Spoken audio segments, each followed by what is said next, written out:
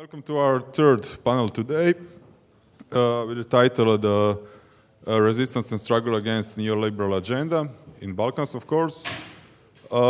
This panel is, of course, some kind of continuation of previous debates during the day. Some plan is in first 5 short statements by our participants to articulate some major points about the situation on the left concerning the neoliberal process of privatization, austerity measures, and all that stuff. But in the perspective, what are the obstacles in the ideological sphere for left to articulate those questions in proper sense, especially concerning this problem of socialist legacy in terms of rhetorical baggage that this some kind of some notions had in the public sphere, and also about the nationalist question. So we know that, as we said on the first panel, the modes of privatization, neoliberal reforms, all that economic measures are more or less similar or identical in every state with different degrees of intensity, of course.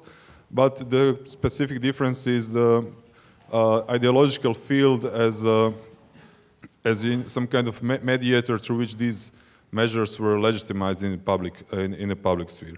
So we have here 6 panelists. We will start with Ovidiu from Romania, and also I will ask the panelists to introduce themselves, their affiliations or organizations, so it will be much better than if they will do it. So Ovidiu, please, and I hope that Zdravko will come soon. Hi, Don. I'm Ovidiu. I come from Romania, and I guess I represent here this journal for kids and for children, and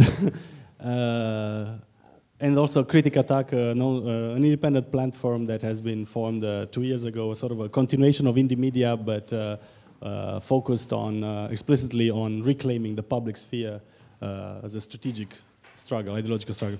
So I'm going to talk hopefully very briefly, 5 minutes, about practical things learned from the struggles in Romania, and the idea that we have to articulate the principle of hope, right, amidst all the chaos and destruction and of everyday lives. And I'll touch on things that were talked about in the previous panel, namely the problem of the continuity and especially of generalization of struggles of anti-capitalist, commons, and so on and so forth. So the first thing that it's both a proposal and a lesson learned from the movements in Romania is that the social movements, NGOs, and independent groups have to explicitly put forward the ideological struggle for reclaiming the public sphere as an end and as a purpose that has to be explicitly followed. Reclaiming the public sphere. We in Eastern Europe have seen in the past 20 years the manufacture of new culture industries. We know exactly who the new players, new power players, new industries are. And so I think it's a very important terrain for struggle and an opportunity to work and break monopolies of power and of discursive monopolies. And this the struggle for the public sphere for us, with CriticAtac especially, is also a way to give a hope and to generalize local issues and single issue struggles. Yeah. So we heard in the previous panel the problem of local Greens, for instance, that they just don't get interested in problems of people from somewhere else, and so on and so forth. If you combine this struggle with an explicit struggle for the public sphere, then all of a sudden the local struggle gets a second dimension, a collateral dimension, and there's more to fight for. Secondly, it's something that we learned from the January and February movements in Romania is that a little bit is what we also are trying to, I think, to do here, to situate ourselves in a constitutive moment, a constituency, right? And particularly from Romania, the important thing that came forth from popular discussions of the popular movement was moving towards this fight against austerity, against privatizations, moving towards reclaiming socially owned properties. So framing also the discussion of commons within already existing constitutional but also independent practices related to socially owned properties. And here the energy sector is key for us, I think. And the third thing that I think it's important that we learned from, it's, and again, this is said from the point of exit from apathy. You know, how in Eastern Europe, activists complain that there's a general apathy, and then there's one event, and so on and so forth. Well, I think that we have to consider the January-February movements in Romania a historical moment, and a little bit the real end of transition, in the sense that you have, as Petre showed previously, in more than 60 cities, spontaneous demonstrations, right? It's a moment of upheaval, of popular reclaiming the streets, of remaking of public forums. And so it's really an epistemic and political turn. And the lesson is that it was not the exploitation and austerity that drove people out in the streets, right? No, people have took it up for 20 years in Eastern Europe, right? Austerity, which is now, again, you know, West Europeans are discovering it, that has been the name of the game for Eastern Europe since December 1989. And so what actually brought people out in the streets, what was the main reason of mobilization, was when the neoliberal reforms attacked reproductive economy. When particularly the health system was, they tried to privatize the emergency sector, and the discussion went straight through that towards subsistence economy and reproductive economy. That's when the shit hit the fan, right? So basically, that's when people got out. And so I would propose to consider this a principle of struggle that will undo this imaginary of the market that has dominated the political and economical imaginaries of people's Western and Eastern Europe after '89, namely that there's market economy and then underneath there's informal markets. No, horizontalize it. There's market economy and then there's reproduction and subsistence economy. And neoliberal reforms, actually what they do is they enclose and they enlarge indirectly reproduction economy. All the austerity measures and all the cuts from the social state and everything were supported by women, wives, and immigrants, and pensioners. In other words, by the reproductive economy. So that reproductive economy itself has to be then a reason for struggle and an explicit reason for struggle. That's the second lesson from the movements from Romania. Also, linking reproductive economy and subsistence economy to other issues has the same effect as the fight for the public sphere, namely ensuring generalization of struggles and continuity of struggles. You have local issues that die out after a couple of months or after 1 year, even if they are successful.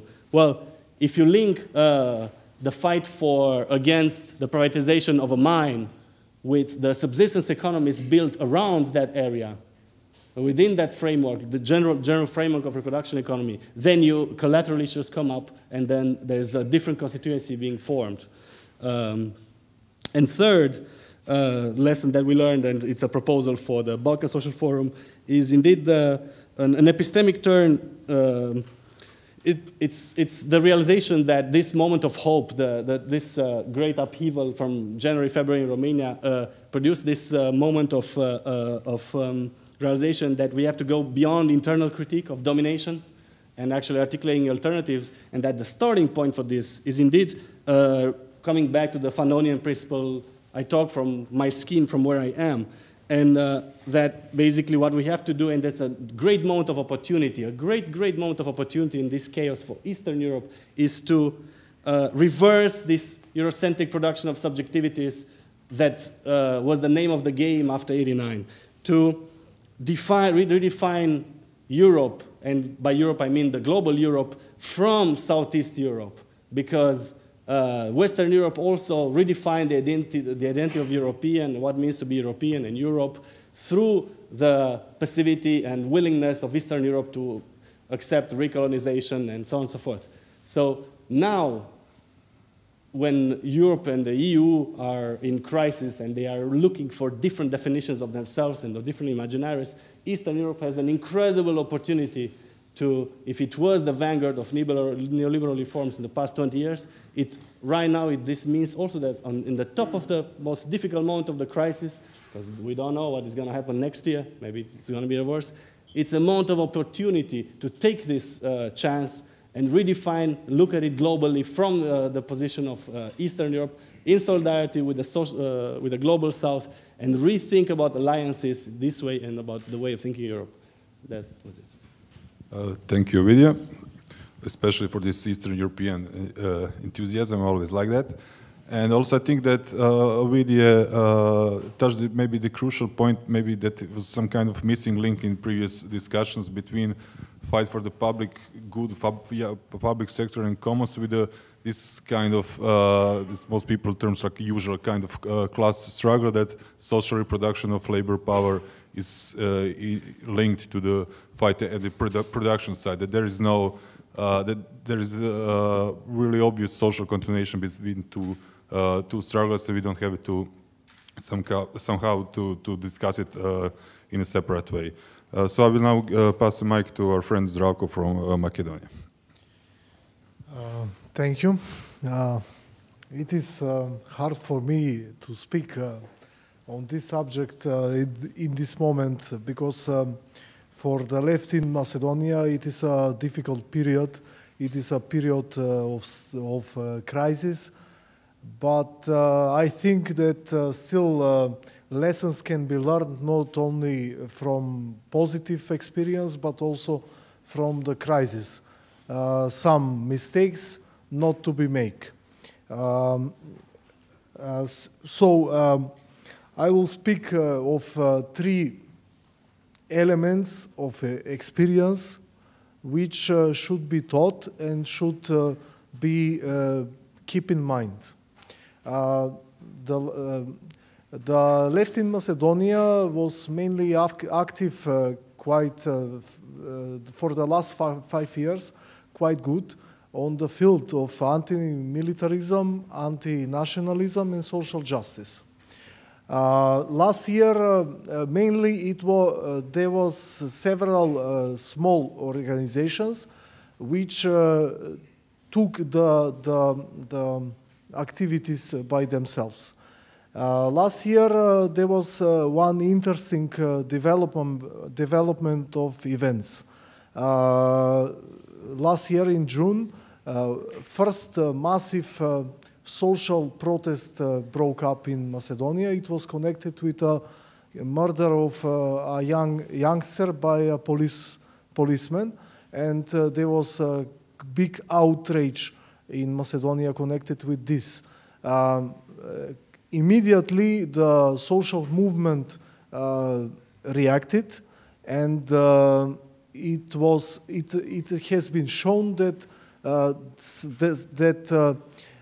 the previous working on organizing was very important for this movement to start and grow. There were 3 more initiatives like this that were more broad than the organizations. The other important initiative is from this year. It is called Together for Peace, and it is connected.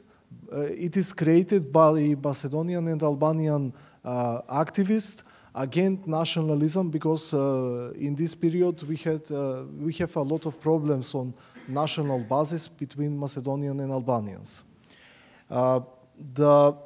Again, the social activists were in the forefront in organizing these initiatives. But very important issue here is that in trying to broaden the spectrum of the people who support these initiatives, the leftist activists started to mild their agendas. So mainly in these two initiatives, you have a lot of leftist activists very active in that initiatives, but the agenda was more or less liberal. And why was that? It was because the leftists feared that if they start to implement leftist ideas, then people will not join the initiatives. But I think it was quite a serious mistake, especially because some of the leftist activists were in the forefront, in the first line of these protests, and they become known in the public. But all of us leftists didn't work on getting people from these initiatives with progressive ideas to our organizations. So we entered the initiatives, make them work, but the results were very weak. So my point is how to fight neoliberalism and nationalism, all what is we are against, is that to be careful on this moment. Yes, you must sometimes work on broader agenda, but to keep in mind that not to disappear in the agenda of this initiative. The second one is connected with the issue what is pro-systematic working and what is anti-systematic working. For example, most of you here are against capitalism, and I am also against capitalism. But you must frame the activities in the time and place where you are working. So this issue in Macedonia is like the organization has started to work too much on systematic activities, and they have forgotten anti-systematic struggle against capitalism.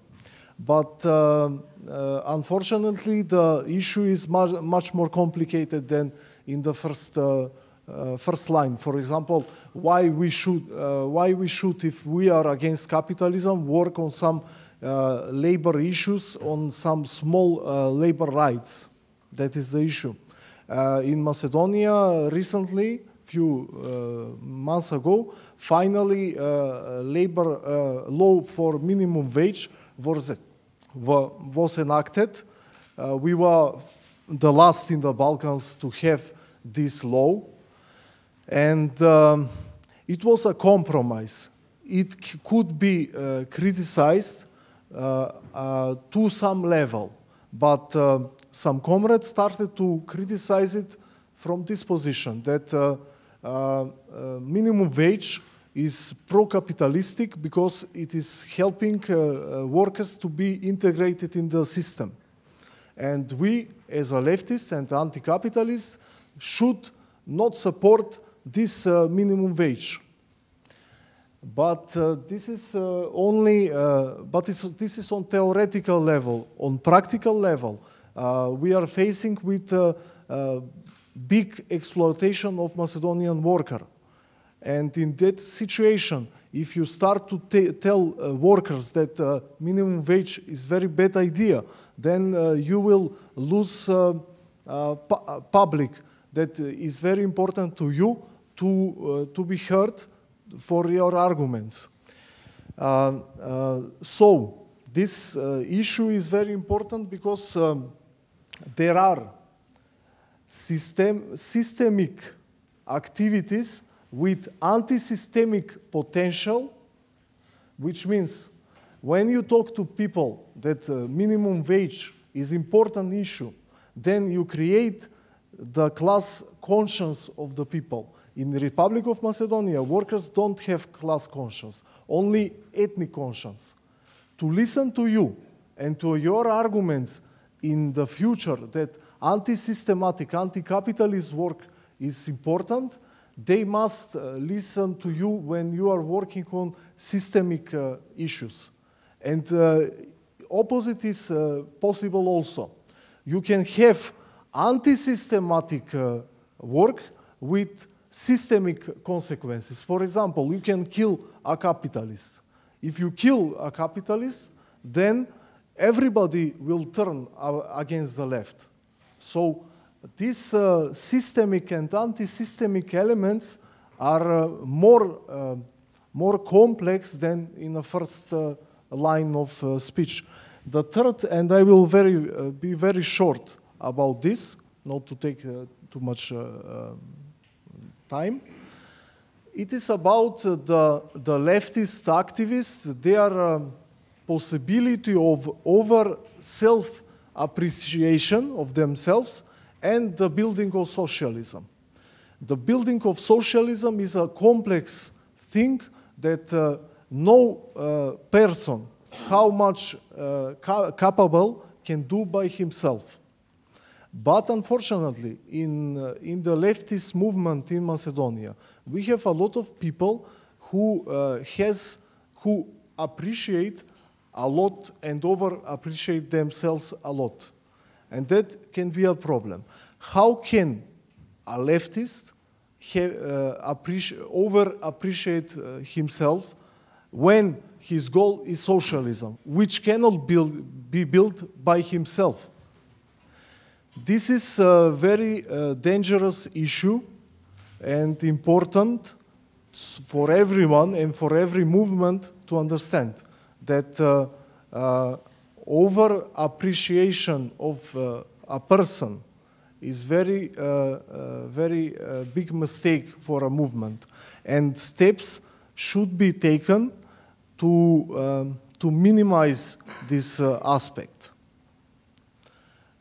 in order to build stronger leftist movement, a movement which is made by masses and not by persons. And persons should work in building a mass movement of socialists and not to overemphasize how big socialist he is.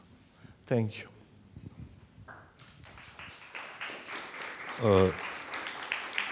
Thank you very much, Zdravko. This was a proper dialectical and historical analysis of the Macedonian left, everything included.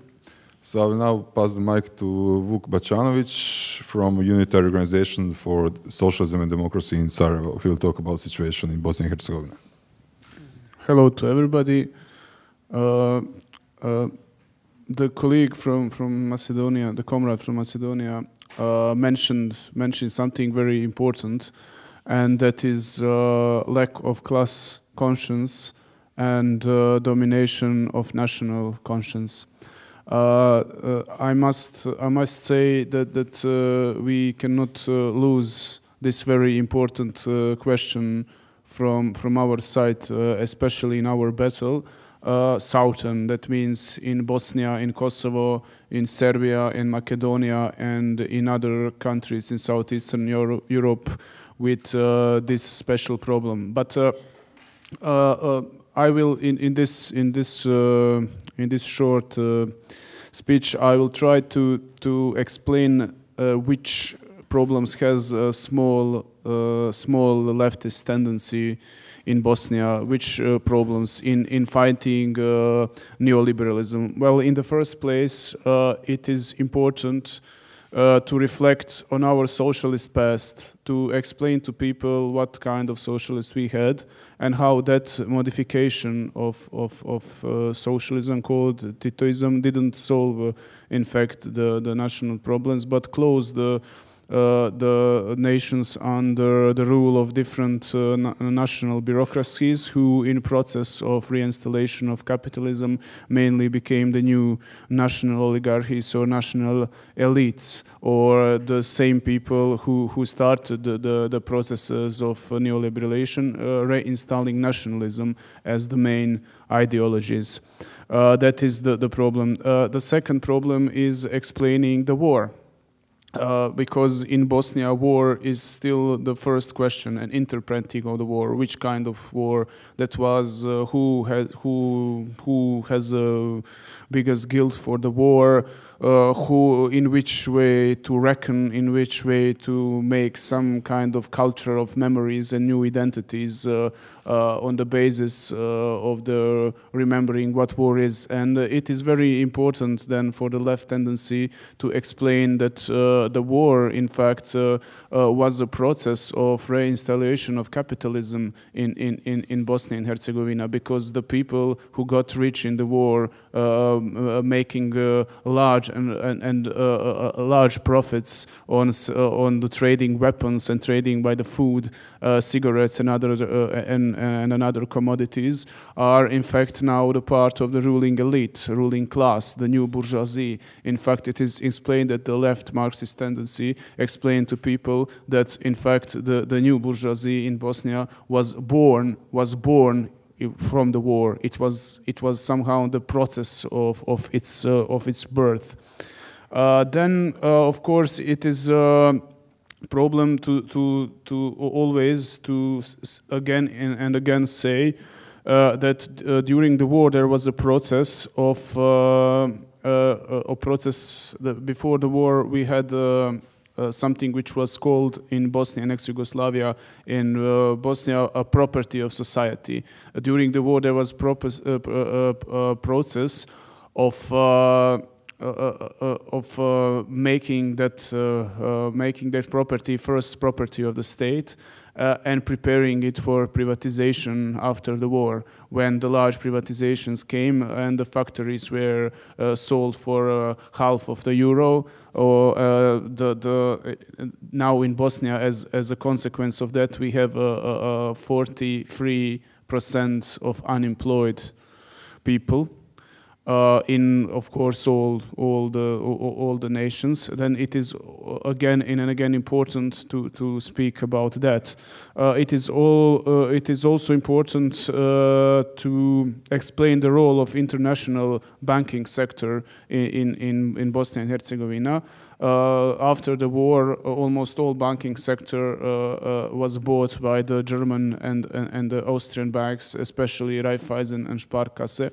And in fact, all the money of the public, of still publicly owned estates, and the publicly and the state is held in that banks, and those banks are in fact speculating with our money and giving the points of interest until they go up to even to sometimes to the 14%, from 8 to the 14%, to the same people of Bosnia who in fact the whole demand in Bosnia is on the infusion of this international bank, giving credits on such points of interest to the people of Bosnia. That is very that is the subject that firstly our organization start to explain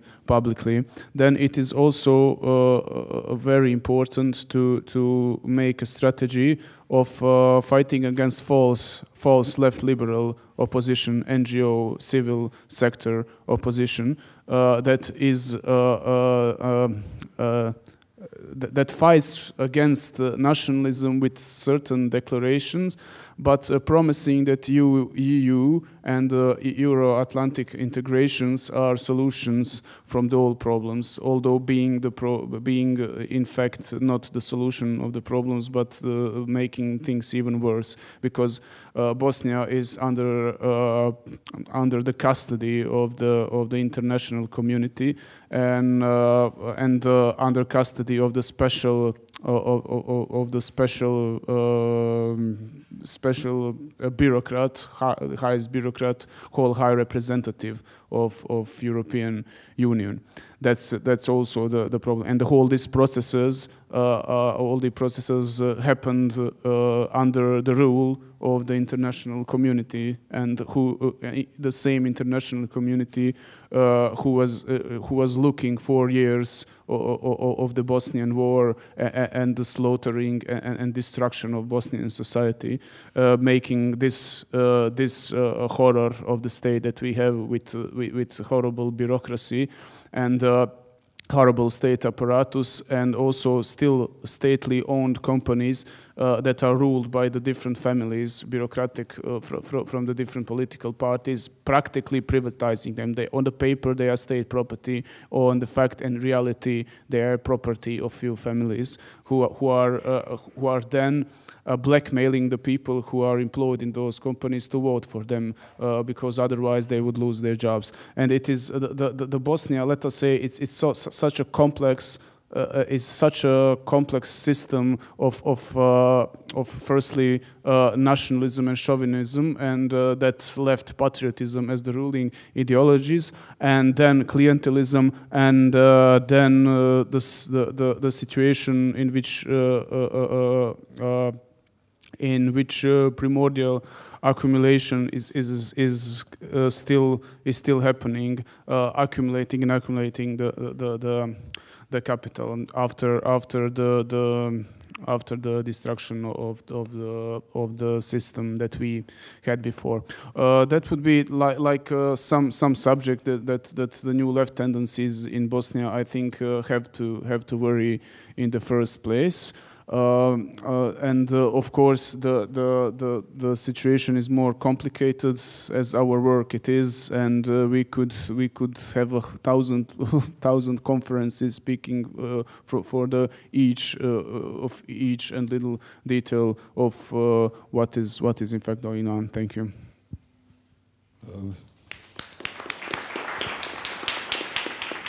Thank you, Vuk. Now we'll have Milos. As on the previous panel, smaller note. Again, we have a small technical issue with the Serbian guy.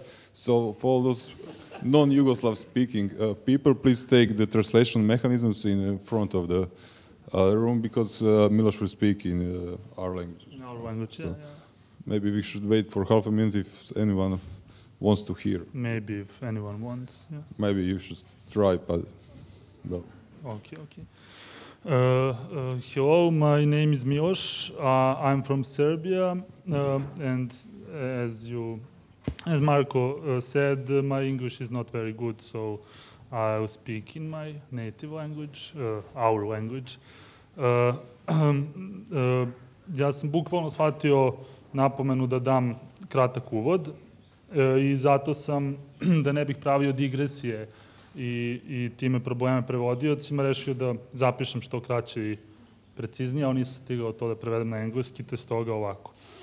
Mada se ovaj panel zove Resistance and Mobilization against Neoliberal Agenda, u Srbiji su antineoliberalne borbe relativno niskog intenziteta, i zato bih ovu priliku pre iskoristio za jedan uvodni generalni opis društvene i političke situacije, koja u Srbiji ima neke specifičnosti, koje dodatno ometaju artikulaciju leve političke alternative. Privatizacija u Srbiji počela je naravno još 90. godina, u vreme vladavine Slobodana Miloševića. Ipak, u komplikovanom kontekstu ratnih godina, privatizacija je prolazila kroz razne up and down faze, stopirana je, revidirana, ponovno pokretana, zavisno od okolnosti u kojima se autoritarni režim nalazio. Specifičnost se sastojala u tome što je SFRJ ostavio u nasleđe društvenu svojinu, koja je od 90-ih delom privatizovana, delom prebačena u državnu. Pun zamah neoliberalizam dobija nakon 2000. godine, to jest nakon rušenja Miloševićevog režima. Sve opcije desnog i levog centra koje su od tada do danas bile na vlasti, sprovodile su neoliberalnu politiku, to jest ekonomske mere koje dovode bivše socijalističke zemlje u status evropske periferije. koji bi to mogli biti specifični ideološki i politički faktori koji smetaju promociji levice, odnosno leve političke alternative u Srbiji?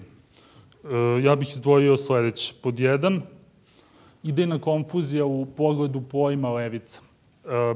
Za to je u velikoj meri kriv period Miloševićeve vladavine. Naime, Milošević se predstavljao kao neka vrsta levičara, a i neoliberalna opozicija koja se borila protiv njega mu je pomagala u tome, odnosno pomagala je to izbrci, optužujući ga da je reč o poslednjem socijalističkom diktatoru. Situacija se možda malo promenila poslednjih godina u kontekstu novog buđenja globalne levice, u kontekstu ekonomske krize, ali nama koji radimo na reafirmaciji levih ideja u Srbiji, mi i dalje osjećamo trag ove ideološke zbrke u velikoj meri. Pod 2, još uvek relativno aktuelna priča o takozvanom nacionalnom pitanju, od Bosne do Kosova, koja se po potrebi izvlači kao džoker koji skreće socijalno nezadovoljstvo u pogrešnom smeru. James and Vuk and some other comrades told you something about that. 3, da, sorry. Pod 3, i dalje je dominantan javni diskurs o neminovnosti evroatlantskih integracija koje podrazumevaju vezivanje za neoliberalni Brisel.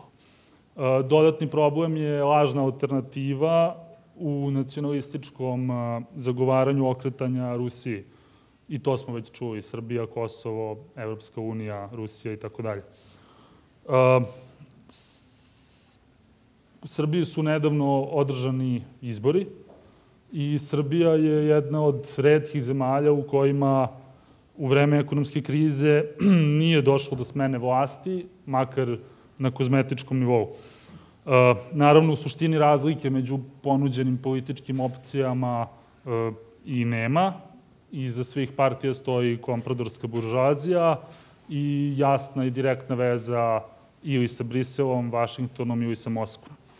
Opet je pobedila sumnjiva, navodno socijaldemokratska opcija, nekakav levi centar, dok je desni centar ostao u opoziciji. Sad, zašto ovo pominjem i zašto se, mislim da ima nečega interesantnog primetiti u vezi sa posljednjim izborima, a što bi moglo i na tom najformalnijem nivou političkog mainstreama da ukaže da prostor za jednu novu levicu ipak možda postoji. 3 momenta. Po prvi put u izbornoj kampanji su dominirale socijalne teme, a ne nacionalne. Naravno, njima su se bavile buržoaske partije, jer one za sada jedine i učestvuju na izborima. Međutim, ova činjenica je jedan interesantan indikator. Pod 2, na izbore je izašlo jedva nešto preko 50%. Možemo možda pretpostaviti da narod ipak nije toliko glup kao što se nekada tvrdi i da jasno prepoznaje da opozicija, dakle taj desni centar, nije nikakva istinska alternativa i da ne nudi ništa drugačije od aktualnog režima. Poenta je, dakle, da je dosadašnji režim pobedio, ali je tu, i to bi bio treći moment, interesantna jedna stvar koja može biti pomalo kontraverzna. Naime, u postizbornoj kombinatorici presudnu ulogu je imala ozloglašena Socijalistička partija Srbije, ili barem nekada ozloglašena, sada uvažena članica takozvane Socijalističke internacionale, koja je najviše od svih gurala jednu posebno levo intoniranu, navodno levo intoniranu kampanju. Obećavano je svašta, od hapšenja kapitalista koji ne poštuju elementarno zakon o radu, preko besplatnog obrazovanja, školstva, do 13 penzija i tako dalje. Činjenica da je koalicija o kojoj je reč jedina duplirala broj glasova, možda isto može da govori da je narod senzibilisan za ovakve teme, što naravno ne znači da ja ili bilo ko misli da bi ta navodna koalicija išta novo ponudila, reč je o demagogiji, oni su već bili na vlasti, imali su prilike da nešto urade, naravno da nisu ništa i nemamo razloga da verujemo da su postali nekakvi istinski levičari, daleko od toga. Da se za kraj vratim na formalnu temu panela, konkretne antineoliberalne mobilizacije u Srbiji se poslednjih godina mogu svesti na tri momenta. Prvi bi bio ovaj o kojem je Vladimir već pričao na prethodnom panelu, dakle, pod jedan odbrana javnog sektora, štrajkovi prosvetara, lekara, protesti i referendumske peticije protiv zakona o privatizaciji javno-komunalnih preduzeća, zakona o javno-privatnim partnerstvima i tako dalje, koji su sve skupa po prvi put okupili inače razjedinjene glavne sindikalne centrale u Srbiji. Pod dva, studentski pokret protiv komercijalizacije i privatizacije obrazovanja i pod tri, inicijative radništva u kulturi protiv komercijalizacije kulture i protiv komodifikacije javnih prostora. Drugi set bi bile nezavisne radničke borbe za očuvanje radnih mesta i za afirmaciju određenih formi sitnog malog akcionarstva ili čak samoupravljanja, koje su između ostalog rezultirale i osnivanjem jedne lokalne radničke partije, koja se zove Ravnopravnost, iz grada Zrenjanina, ali o tome će, verujem, više pričati Milenko i Bane, koji su sa nama sutra. Pod tri su specifične, treći set bi činila je specifične kampanje protiv nusprodukata kapitalističkog režima, kao što su, na primer, kampanja Pravo na protest, kampanja protiv državne represije, o tome može više reći ovde takođe prisutna grupa Marko 21. Dalje, akcije protiv radikalnih desničarskih grupa, koje u Srbiji prave velike probleme praktičnom organizovanju levice na nekakvom grassroots nivou. Dalje, mobilizacije protiv raseljavanja siromašnih, pre svega Roma, a u kontekstu urbanih revitalizacija i gentrifikacije i tako dalje. Kampanje protiv diskriminacije LGBT populacije i akcije usmerene na suštinsku afirmaciju rodne jednakosti. Sve te akcije su često način da male antikapitalističke grupe koje u Srbiji postoje animiraju javnost stvaranjem širih frontova i pokušaju objasniti sve ove probleme ne iz dominantne liberalne ideologije, nego na osnovu klasne analize. I ovde bih se već približio kraju. Tu dolazimo do činjenice da godinama unazad su postojale i postoje razne male antikapitalističke grupe i inicijative, uglavnom marksističke i anarhističke, koje prate u svakom smislu šta se dešava u Evropi i svetu i koje su spremne da sa drugim progresivnim demokratskim inicijativama se organizuju na osnovama koje bi bile minimalno antineoliberalne i, na primjer, antifašističke. Da zaključim, levica ne postoji u Srbiji u institucionalnom smislu. Svi ovi nabrojani levi impulsi mogu da se shvate kao prve iskre potencijalne nove levice u Srbiji. Te postojeće inicijative treba treba povezivati, raditi na političkom obrazovanju, pronalaziti dodirne tačke organizovane radničke i studentske borbe sa svim drugim progresivnim socijalnim pokretima. Treba se fokusirati na konkretne probleme na koje, nadam se da ćemo konkretnije još pričati. I u suštini na temelju svega toga artikulisati jednu novu politiku koja bi bila jasno leva, dakle antikapitalistička.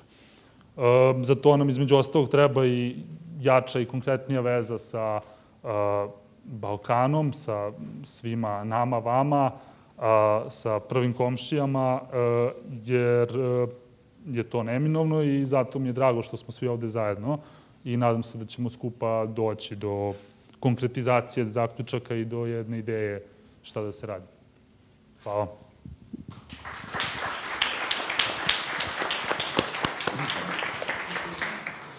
Thank you, Milos.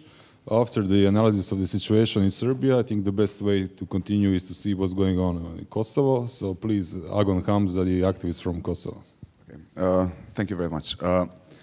I want to talk about the current political and ideological predicament in Kosovo as problems about which the left should think and tackle. The paradigm by which the country is ruled or governed is stability. Stability, as a rule, means stabilizing the existing state of things. That is, stability is the very mechanism through which the neoliberal intervention is rendered possible. Or, to put it differently, stability as a ruling paradigm serves for the reproduction of the political and economic conditions of domination. Its primary function is to manage the crisis, that is, stabilizing the political domination and economic exploitation. This is the main political and ideological paradigm from 1999 onwards. By stabilizing the crisis, the so-called international community opened up the space for neoliberal adjustments with new forms of imperial interventions. How does it work? The premise of the international administration in Kosovo is that the Albanian-Serbian issue is ethnical.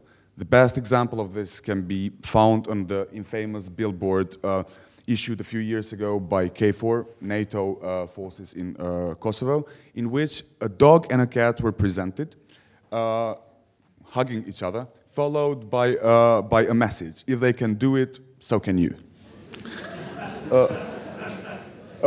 This is the truth of their multi-ethnic propaganda, which is a sort of ideological supplement of the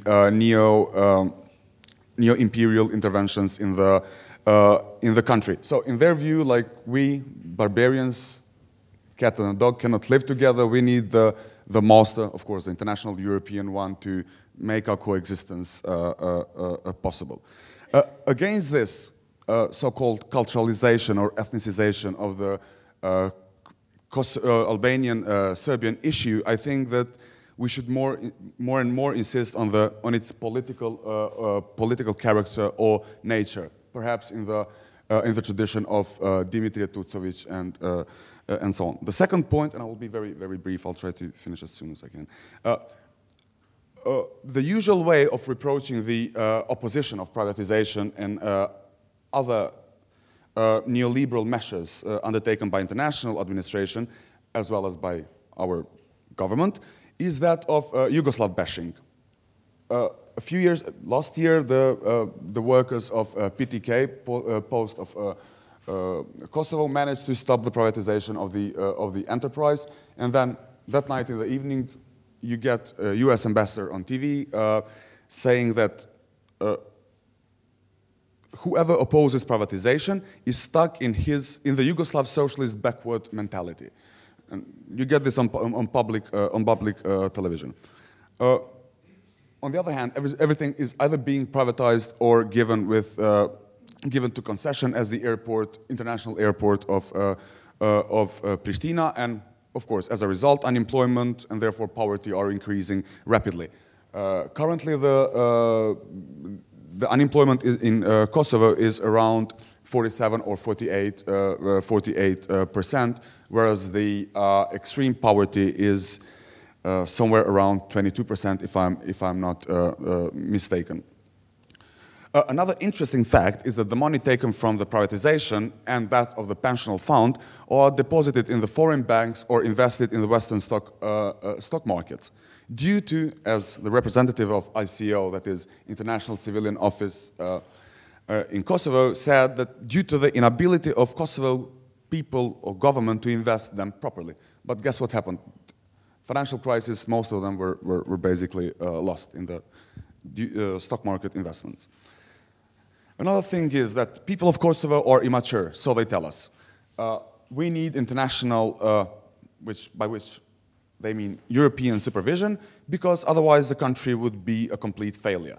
EU mission in Kosovo, known as EULEX, in fact, that's one of the EU missions in the country, is responsible for fighting, as I put it, corruption and establishing the rule of law.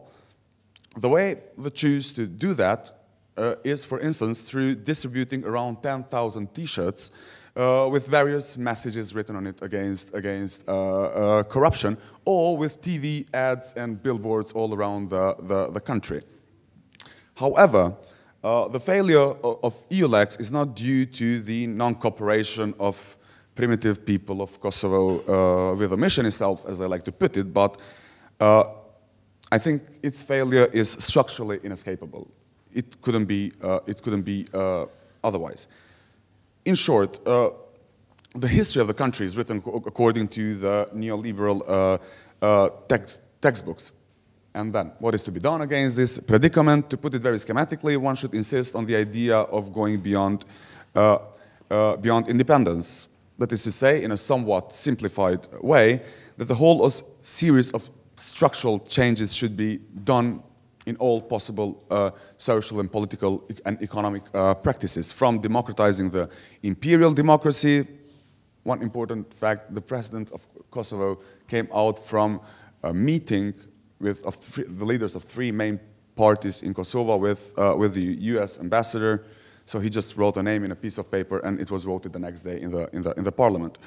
From democratizing the imperial democracy to dissolving neoliberal economic experiments.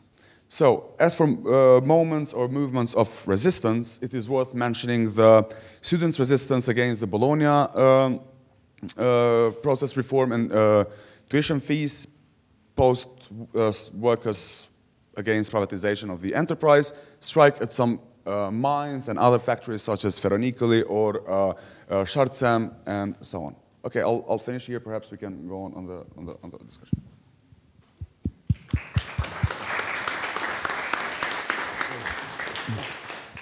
Thank you, Agon. Now, at the end of this panel presentations, we will hear some remarks from Suzana Kunac, activist here from Zagreb. Please. Good afternoon, everybody. I'm sorry, but I skip over the context of privatization and transformation, transition to democracy in Croatia, because it was, for me, being a sociologist as well, was quite unbearable that I have 5 minutes to speak about the context of last 20 years and also the space for resistance to neoliberal capitalism. So I focused basically on this other part, and if there is need to go back to that, maybe we'll do that in the discussion. So for me, coming from basically NGO, civil society sector, I was activist for 15 years, mainly in feminist organizations. I see this whole process coming from 2009.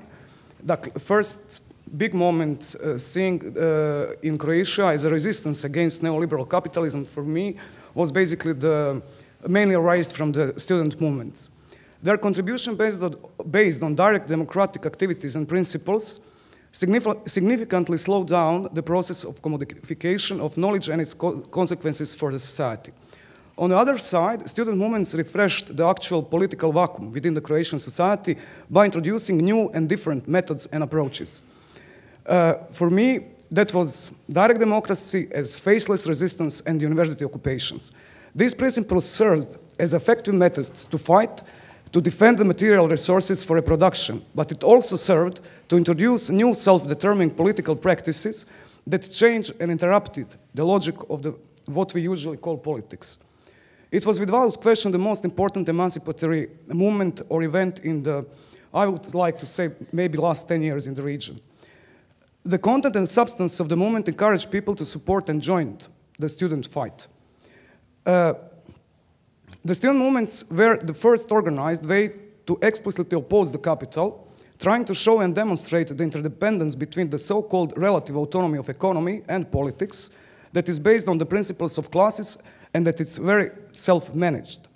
It is important to say that direct democracy as a principle of self-government is not mainly facing the national state or political forces and political power within the nation state. It is moreover focused on the development of its own strengths and capacities. I do believe that's the process and that's what is the most important, what's happening after the 2009. It is not only about governing the spheres out of politics. The focus is to influence the everyday life, covering all its concrete and direct fights and mechanisms that are oftentimes not falling into the sphere of the so-called official politics. This is very important, and I will try to explain deeper on some examples. The idea of direct democracy, a self-governmental idea, is not to take over the control over the state and the economy.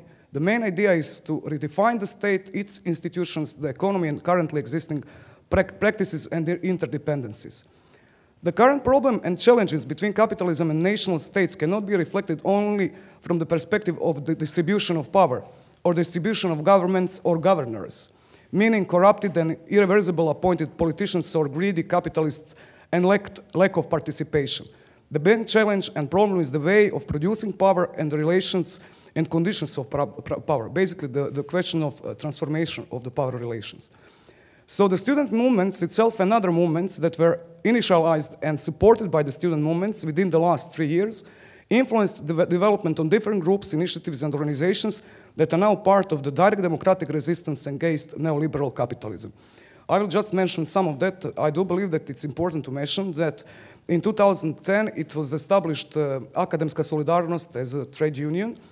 There is also some organizations like Base for Workers Initiatives and Democratization, Center for Workers Studies, Feminist Front, Collective for Education and Media, M31 Global Anti-Capitalist Movement, and some others. Of course, the plenum of Philosophy University of Zagreb is still there and functioning. There are some other organizations that are also worthy to mention as very important supporters and allies throughout these different actions, direct actions throughout these years, like Young Anti-Fascist Zagreb, Network of Anarcho-Syndicalists in Croatia, and so on.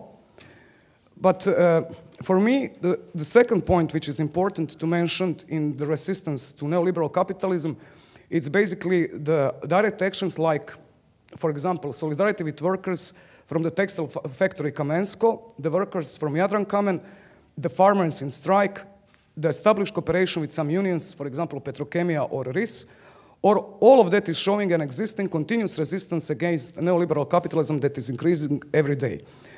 What is important with this solidarity with workers of Kamensko or Jadrankamen, I do believe that was basically also one process of trying to introduce these new concepts of direct democracy within the factories. Because I do agree with the colleagues that the worker class is not really conscious of their class position. So this was really like the first experiment, which was with Kamensko very hard, and there is some, I do believe, lessons learned. And Jadrankamen is still an ongoing process, so we don't know what's going to happen, but hopefully this factory will be occupied and try to be self-governing by the workers. One also important part of the fight is the introduction of direct democracy in the sphere of economy. In our region, there is still a great distance and restraint for self-government of workers based on recent experience of the Yugoslav model and the failure of the Yugoslav model, and the following war and transformation process of the societies. But I do believe that worker self-government can function, and we do have to learn from the mistakes done in the past. And I will just briefly refer to Michael Lebovic's really profound analysis of the self-governance, worker self-governance in Yugoslavia. And I do believe that there is some real good points in comparison to also what's going on right now in Venezuela. We learned throughout these years that in Croatia there is some factories also who are working in a self-governing workers' way. It's Karaš For me, that was new information that I didn't know, and also petrochemia, that's now well known. So there is a hope that this kind of struggles and solidarities and learning should be widened. Also, like colleague Comrade Mate this morning said, that in Croatia there is a huge change, at least I can see it, about the struggles and resistance against neoliberal capitalism is happening in the media. So there is really like several important media spaces which are following direct actions and improvements or developments of different groups and initiatives. And I mentioned just some of them. It's Halter, Zarez, Forum, which is Political Weekly. And we do have even one interesting public television TV show called Fifth Day. So there is, like Mate said this morning, maybe easier way to get to the wider public. I do believe that media is an important pillar for the construction of this hegemonic neoliberal paradigm, which is still omnipresent. And I do believe that mainstream media is still not following that trend. I will stop now, so maybe we will have some more questions afterwards. Thank you.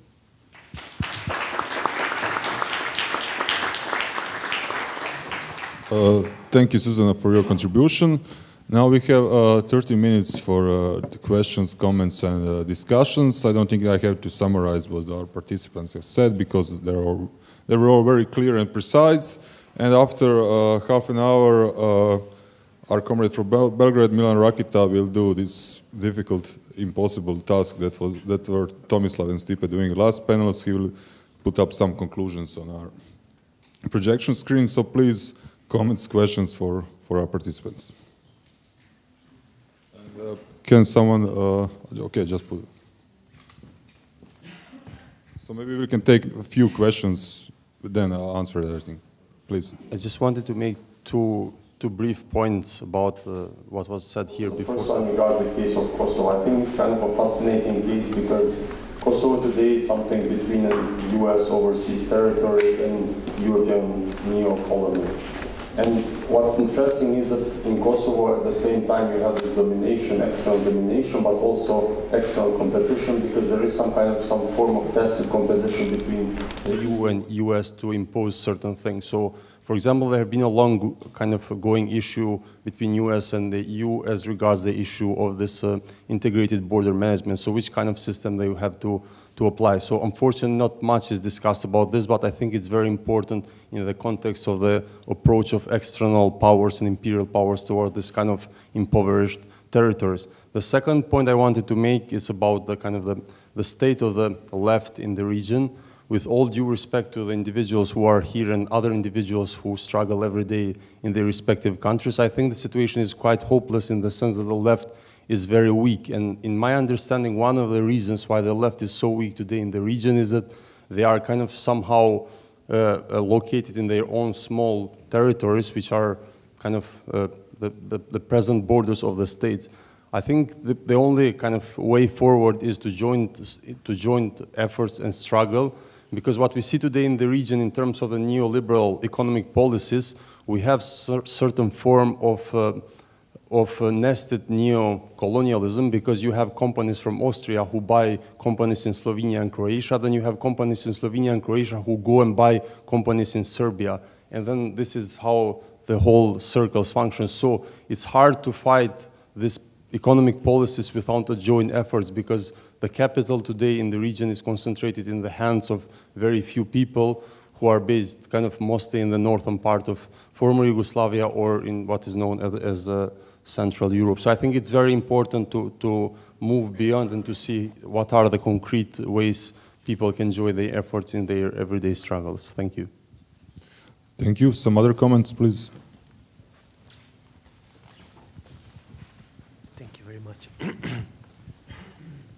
If I can add, when it comes to self-governance within the companies, as the lady has mentioned, there is a significant difference between the self-governance of the companies during Tito time and what is happening now in South America, Argentina and stuff like that. Because, and this is the difference. During Tito time, first of all, the workers did not own the company. They did not have any ownership responsibility during Tito's time. There was no reason for them to fear the failure because they would be subsidized or whatever. Plus, the employment of surplus workers was actually a way to maintain social order. So in order not to have unemployed people, not to have homeless people, the solution was to put them in the factories and, you know, just have them there. That's why we had like 2 times, 3 times more workers in the companies than it was actually required. That's the significant difference between the Tito model and the model that is now going on in South America. And I didn't hear anybody mentioning that, but it's a very important difference, yeah. Just pass the mic to Suzana here for the immediate answer.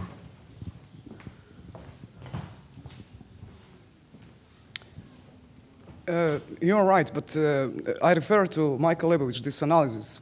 Basically, Venezuela is also now having quite troubles with self-governing of workers' factory. It's a different example than Argentina. But what I said, we have to learn from the mistakes from the past. It's not so simple. I mean, this analysis that you provide, it's not really like the fact of reality. It was different stages through self-governing within the factories. It was the truth that workers were not owning the factories. But basically, they were, at the time, I do believe 60s, they were really like deciding about the surplus of the factory. I do believe more than 30%. Then it was next stage where they have to decide what to do with the smaller factories which were not functioning at the market. So bigger companies were taking care of the smaller. And then the next stage was that they were owning, factories were owning the banks who were having the loans for the smaller factories. So there was the indebting by the bigger factories. So there was so many different issues, but basically socialistic system, Yugoslavian socialistic system did not solve these troubles. And they are going to happen again. So basically how to redistribute at the level of the society, all these small self-governing factories and the communities, I do believe it's still open question. So it's not just, but there is some improvements that throughout the socialistic time, Tito time, self-governing passed through, and we should try to learn something from it. Anyone else, please? Catherine Samari. There's Mike. Yes, first of all, I want to strongly support the general formulation which has been given in the beginning, that to rethink and rebuild, which is a long I don't know what time it will take, but rebuild Europe from the South perspective, from the South and Eastern peripheral perspective. And that is a key issue, which I do believe is also not only a middle term and long term, but immediate issue because of the Syriza and Greek situation today.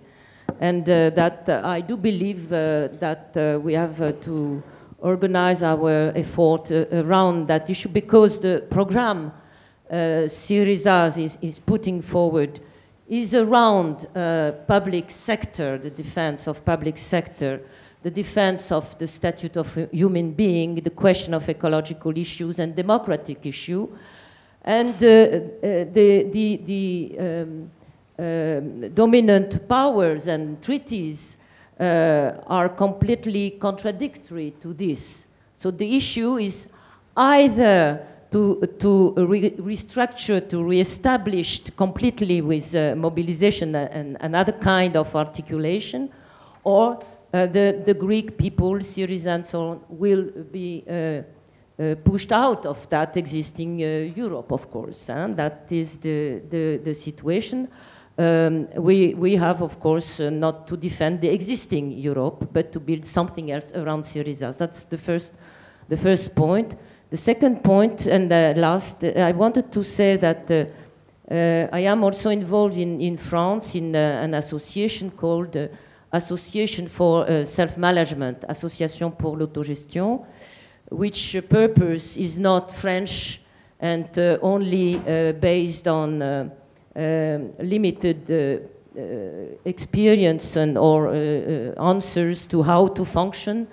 It wants to collectivize, mutualize all experience which exists in the world. We have contact, of course, with Latin American, Argentinian actors in the question of the crisis, also in Asian and so on.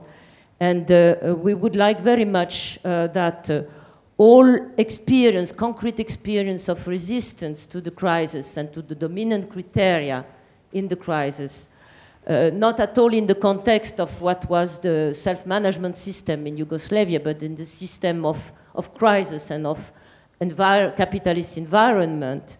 But all those experiences that we should have information about them and help them to create and recreate also means of alternative reconstruction of solidarity. So please take contact and send all the information on all that kind of restructuring. Thank you, Catherine. Any other comments? James? Okay, maybe I'll now pass the word again to our participants. Maybe I can some kind of problem in terms of mobilization and agitation in these organizational questions of the left that somehow popped out during your interventions was the way what are the best ways, the best tactics to introduce new kind of political education through in the public sphere. Suzana was talking about this connection with the media. You were talking about public sphere. Vuk and some other participants detected crucial ideological traps concerning this false opposition between nationalism and EU integration. And it seems to me that the crucial aspect at this stage of the struggle is to introduce some new explanatory models from the left, somehow to manage to gain some kind of social visibility and social relevance of this kind of models, somehow to break up this this false division between liberal or neoliberal economic explanations that serve as a legitimation for the austerity measures and all the reforms, and on the other side, completely very dangerous nationalist disorientation. So I will ask you, or of course you can add some other things or reflect on some other things that you heard in this previous other intervention. So I will ask you, there was some experiences or some models that you can suggest in that direction. I want to start with you, Ovidiu, like in the previous round.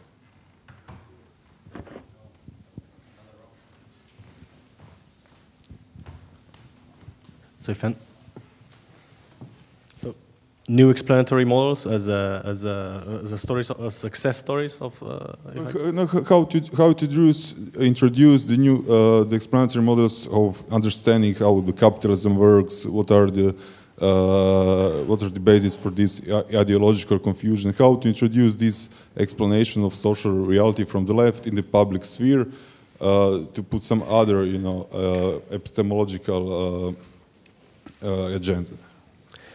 Very shortly, from I guess my or our perspective, then it's very important not to project our own words, to fight for the introduction of words like capitalism, neoliberalism, and so on in the public sphere, but at the same time to work with the words that are actually used on the ground. And if it's fight against austerity, then so be it. But work around the frames in which those words are put. And I guess the main insertion point would be this, at least from this perspective, and I will be really short, is this dismantling right now connection of a general myth of the post-communist transition, namely the identification between democracy and capitalism, right? And as we all know it, there has never been such a thing in the history of capitalism, right? A half millennium, capitalism was never identified with democracy. It was identified with empires, sometimes with innovation, but a lot with guns and violence and expropriation and slavery. And so it's important to formulate this dismantling between the link between capitalism and democracy in our own terms, because the capitalist elites at this moment, they are also formulating it. They are also realizing that the story about capitalism being the natural environment for democracy is not bought anymore by the population. So there's already capitalist concepts that rationalize this dismantling of the link between capitalism and democracy. And I'll give you 3 examples. It's the neoliberal conception of the commons used by World Bank and none other but Jeffrey Sachs as a way of taking chunks out of an economy and justifying non-privatizing, but a production of value, which is basically a preservation of privileges. Then the second example is Renanian capitalism. What goes on, the great model, of course, is Germany, but there's new projects of understanding that, there's some sectors of economy that cannot be really privatized, but the idea is to enforce power relations and the power of elites over those sectors. And the third example is what seemingly comes through the program as far as it was announced from Monsieur Hollande, namely a return to developmentalism and the idea of growth seen through developmentalism. And all of this are breaking a little bit this link between capitalism and democracy, but they are returning. They are not anti-systemic. And I think for us, it's important to emphasize the anti-systemic nature of the change that we are facing. Okay, Zdravko, maybe you can say something about, especially concerning this problem that you detected on the Macedonian left, but that's not the only problem of the Macedonian left. This kind of false contradiction between systemic analysis and the abandonment of these smaller struggles. Yes, probably. I have been concentrated on the reaction which can have the activists during the activism, and I think that these traps are very important.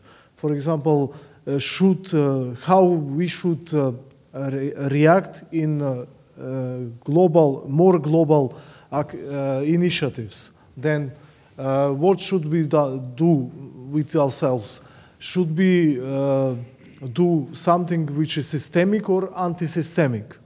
And how we should look at ourselves as social activists. I cannot, and these issues I think that are quite important. I can add on the struggle against nationalism. In principle, you can fight on their field to fight nationalism on the national issue, or you can change the subject and promote the social agenda. In this, through my experience, I have come to the conclusion that both of these ways are important. To fight nationalism with anti-nationalism, but also to try to change the attention of the public to social issues. One more thing that I want to make is that people don't. Why people don't start to be active? Why workers don't fight? This is probably in the other countries are especially about the subject about the workers, is that they are living in fear to lose their job. And one important point that I want to make here is that, for example, the former regime was, former regimes in the whole Eastern Bloc was said to be regimes of fear, the totalitarian regimes. But if nowadays in free democracies you have a lot of people who live in fear to lose their jobs and so on, then in this dimension the differences between the former regimes and now is not so big. One important, this one I want to make also a point, how to struggle is to make analysis. Analysis can be judged from the start that they are not connected with their reality. Nobody will read them. But our experience is different. Newspapers and journalists start to take statements from activists on social issues because we have the arguments. And when we have access to the media, we can promote our positions. So this work on statistical data, on the how is really the situation, and finding the real data is very important in my opinion. Thank you. Please, Vuk, can you add something to this question, especially from the situation in media in Bosnia and Herzegovina, and you have your own personal experience in that context concerning this, as you like to call it, the petit bourgeois ideology of the ruling class? Yes. The problem is, and well, this is also personal experience. I'm working as a journalist for 5 years. I'm also a historian, but my job was also journalistic in Bosnia. And problem is always when you write in the terms of revolutionary left, when you write a materialist analysis through your text analysis, you will always come to that sentiment that is something old, or that is something that is passed away and it doesn't exist anymore. And on the other side, there are no arguments, but just some kind of let us say, cafe talk. You know, that's the problem of the intellectual elite in Bosnia, especially the political commentators. And what is the worst, even the editors of the main magazines and newspaper, is that everything what is scientifical, they just go to different cafe and listen different very smart people talking nonsense on the tables, and then they are making digest of that, and then they are making their analysis, text, comments from that, which is purely, most of them are purely nonsense. And then they will, I don't know, they will just proclaim you to be Stalinist or something like that, just because analyzing things differently than they are, and mentioning terms such as the working class or bourgeoisie, because they think somebody will say we live in a classless society, working class doesn't exist, and then you have to explain the basis from the very beginning, what does it mean and why it is not like that. And the worst is that, as the Marko said, the petty bourgeois sentiment, which is at least in Bosnia merged with this NGO and left liberal false agenda. But it is very funny. The most funny is when their people proclaim themselves to be anti-nationalist, and when they start to write the worst patriotic nonsense in their own analysis, and when they reveal themselves as the worst nationalists, then those nationalists who they are accused to be nationalists. And that is a paradox of Bosnia media scene and the political thinking. And now what we have in the media, it is a total disaster of left liberals. They are in panic and they don't know what to do because crisis came, and it was a real dementi of all the ideology policy. Now they are proved to be wrong, and they don't know what to do. So they try to imitate some of the left terminology of the left. Now that is the beginning something new, but they are just making themselves more and more ridiculous, and giving these ethno-nationalists a new chance for success. For example, now we have in Bosnia, at least in Federation, a social democratic government that proved to be the most ridiculous and most incapable government of doing anything. For example, the last statement of the Minister of the Foreign Affairs of Bosnia and Herzegovina, Zlatko Lagumdžija, who is also president of Social Democratic Party, is that he is Luke Skywalker and his opponents are Empire and Darth Vader, and he is asking the help of God to help him to govern such a complicated country. So can you imagine now? It became really political circus in Bosnia. So from all the problems I numbered, now can you imagine when you have such a silly political opponents and they are governing in such a brutal and despotic way? So that's a little bit about media in Bosnia. But the strategy how to fight, I would say so. It would be to find a specific language to explain the things to the masses. Sometimes some critics are right that if you immediately say bourgeoisie, some people, because they are not into it, and then the explanation is needed. Sometimes it's better without explanation, how to explain how the things are going in politics and what is really happening behind all the universalistic stories. And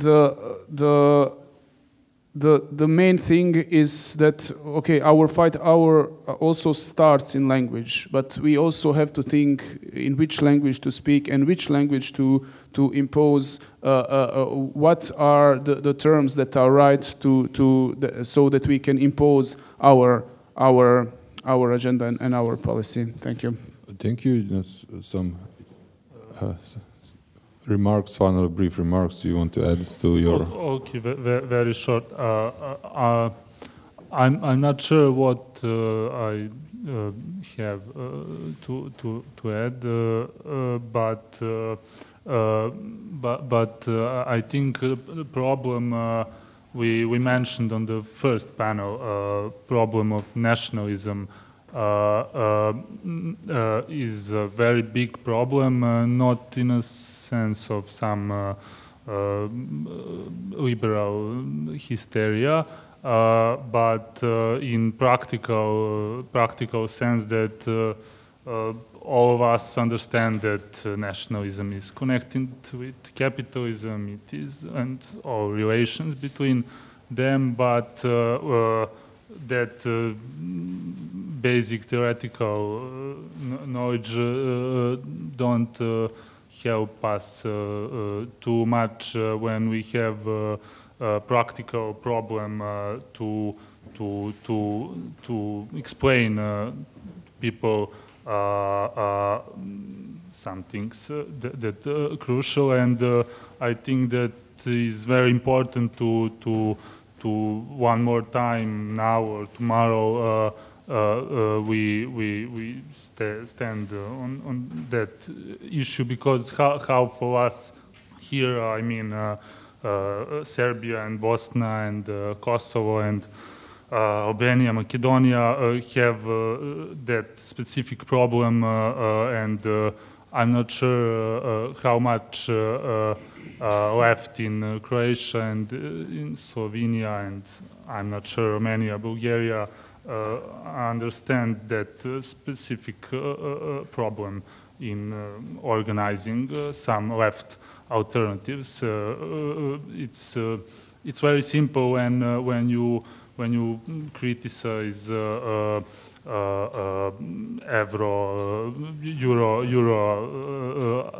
Euro integration in Serbia, liberals accused you that you are, like Agon said, I don't know, U.S. ambassador.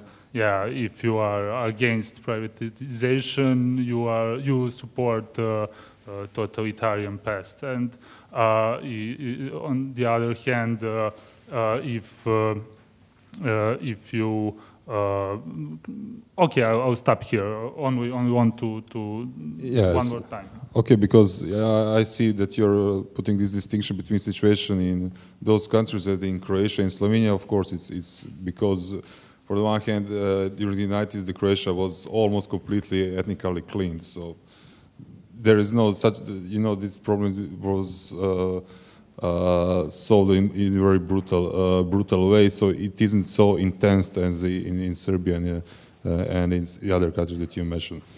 And Agon. Okay, I'm going to talk about two forthcoming struggles in Kosovo, which is, the first one is, may I call it political, the negotiations between Kosovo and Serbia with regard to the northern part of Mitrovica, known as northern part of Kosovo. Well, apparently what we're going to end up is having another Republika Srpska in the country. And basically, again, in the name of multi-ethnic coexistence of communities in Kosovo, we're going to have further partition of the country. Another, well, if it won't be an official partition, that part joining Serbia with getting recognition from Serbia with that, and this is one of the.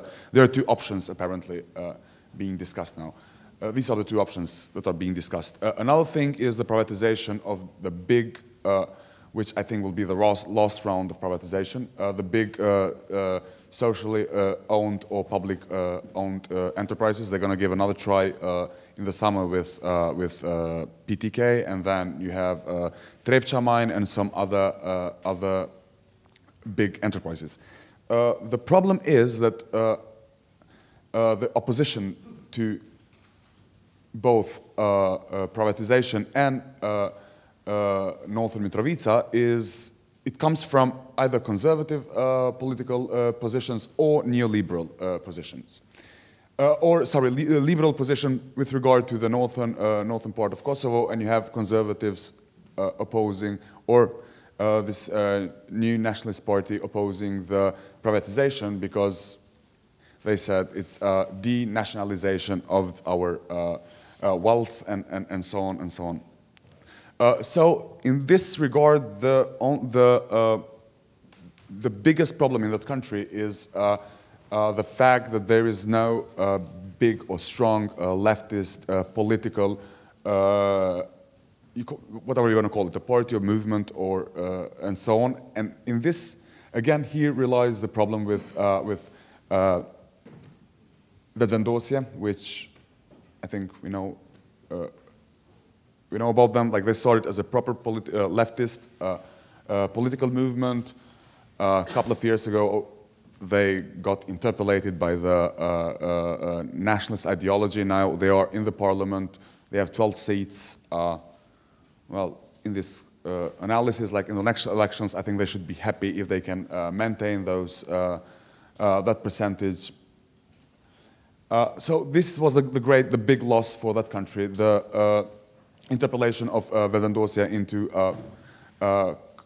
right-wing conservative or nationalist party. Okay, I think that's. Thank you. Now, Suzana, please, your last remark before Milan's conclusion. If I do understand well the question, it was about widening the space for radical left ideologies and how to widen that. And which rhetorics to use for the specific situation because of the specific ideological configuration, all these implications that you were mentioning when you were quoting Kapovic's intervention from this morning. Yeah, obviously Croatia has different context. That's obvious. Only what I can think right now about is that there is another very important pillar of perpetuation of ideologies, and that's education system.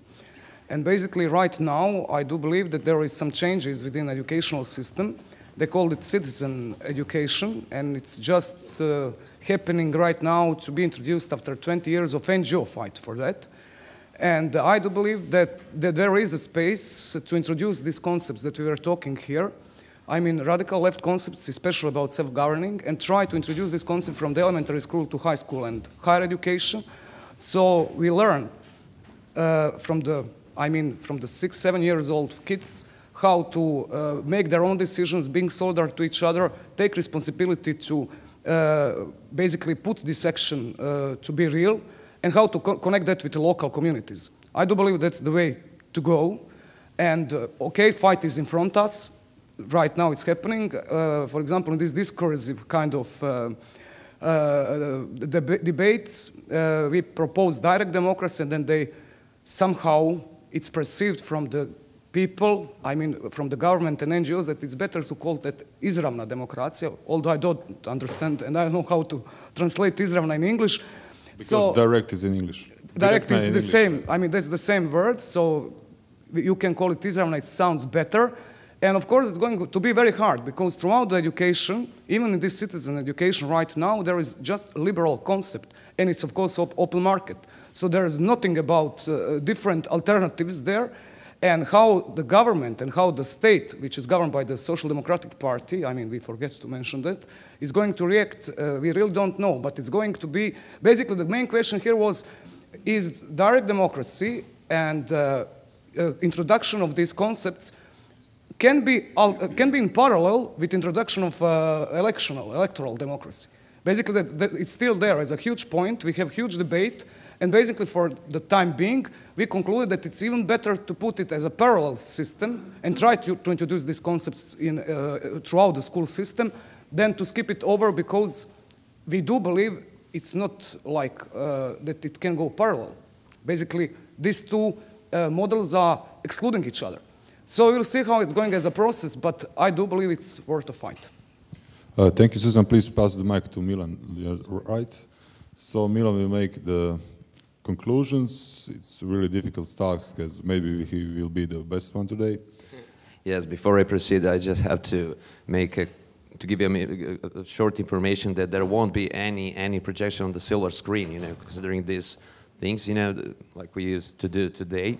So it is a rather hard task to like summarize, to sum up, to come up like with a summary of all three, or like especially this last one, conversation panel. So please have some understanding, like for like reading out all of these things. But that's the easiest way, like for me and as well for us, like to follow and to summarize what has been said in the meantime here. So all the debate remarks and the final conclusions ensuing from them are meant to serve primarily as a means to design a concrete common ground for the future political cooperation in the region of the Balkans, but in a more comprehensive perspective, also to bring it more closer to the ongoing struggles of the European left political organizations and across the globe as well. So far, most of the issues and major points of the debate at the different panels have been revolving more or less around the same topics, which certainly should be further debated in detail, thus making the possibility to collectively discuss the past and the present situation, as well as the future state of affairs in the region of the Balkans, so that we could be able to reach a certain level of consensually made conclusions incorporated into the Balkan Forum's final document. Okay. Of course, as I already said, I've been called a specially designated person. It's my favorite like coin word. This festival. So I need your approval of my rather insufficient, if not like subjective point of view over the things. And now, really, please let me try to summarize as briefly as possible like the final conclusions of this panel debate. Point one. What seems to be one of the major obstacles to the development of a more interconnected, left-oriented political space within the region of the Balkans nowadays is rather a complex set of the existing, extremely negative social, political, and economic conditions which are more or less similar in each country in question. In the same time, the very fact that a geocultural region of the Balkans inevitably belongs to the capitalist periphery, inasmuch as the countries of Portugal, Spain, Greece, or the ones in Latin America, this does not nevertheless prevent us from seeing the distinctive economic and political conditions in each Balkan countries. We've been talking about it. So, Yeah, maybe I could omit this and pass on to this point 2. Point 2 should be the following thing. The question of consensus versus dissension on the issues of EU joining, i.e. the leftist organization's political attitude towards the neo-colonial politics and the neoliberal economic policies that have led to the ever-increasing pauperization and growing class inequalities of the great majority of the people in those countries being exploited in all imaginable miscellaneous forms. Point 3, arising from what's been said here, there is the problem of the proper political articulation of the Balkans left, both on organizational and conceptual or epistemological level.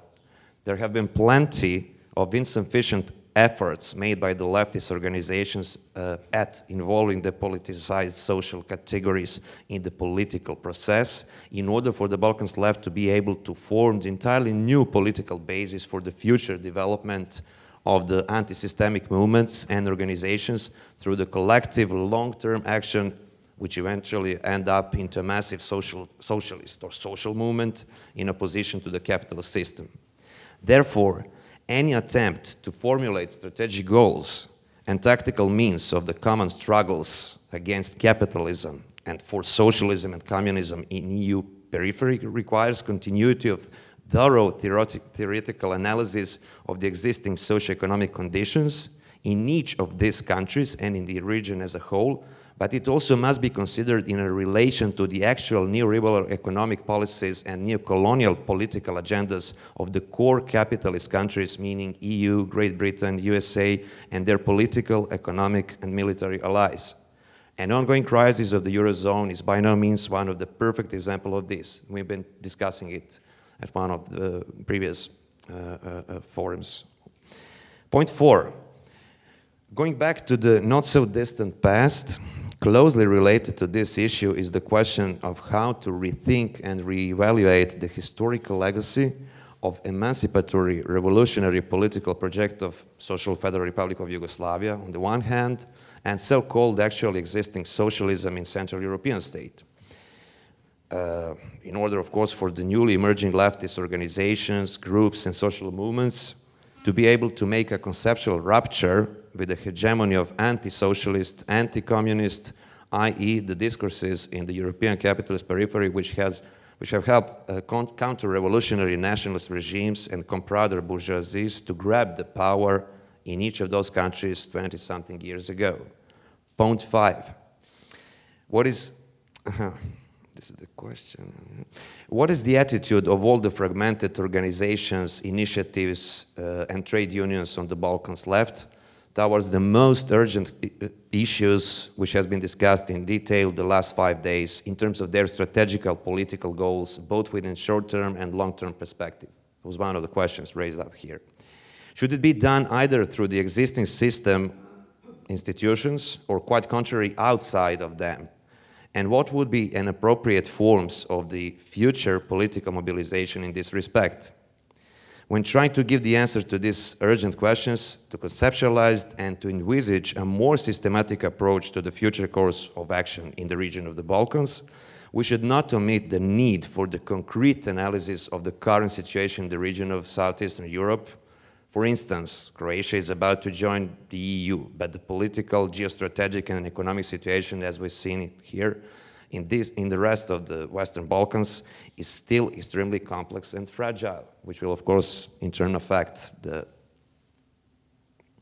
ground. Point 7.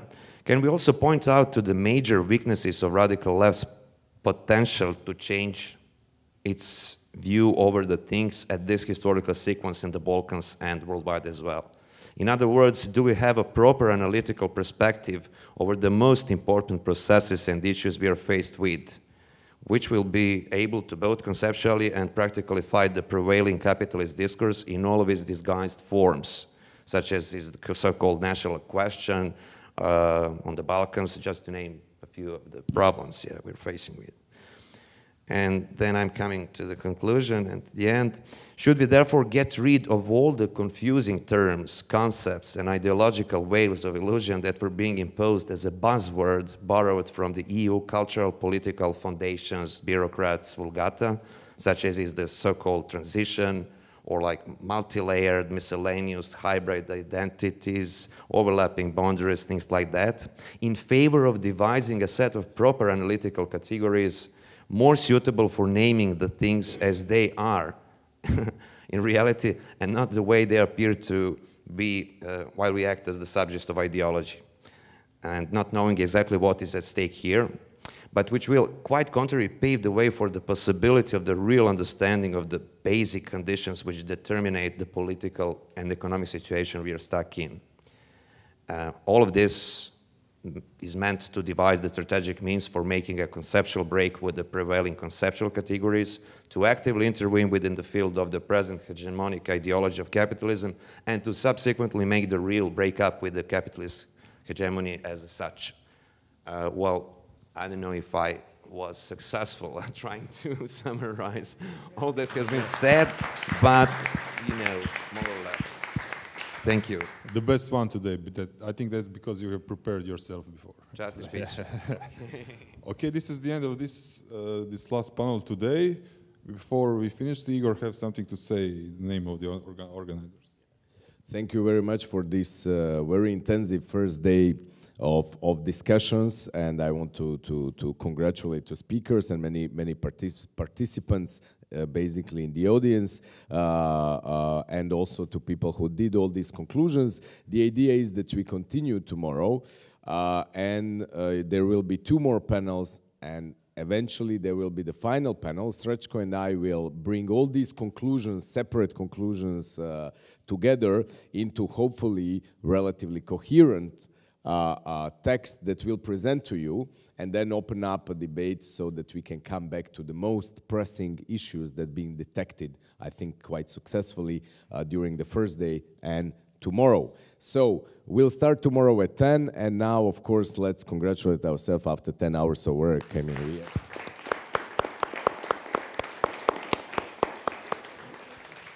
And you can go to listen Michael Hart now.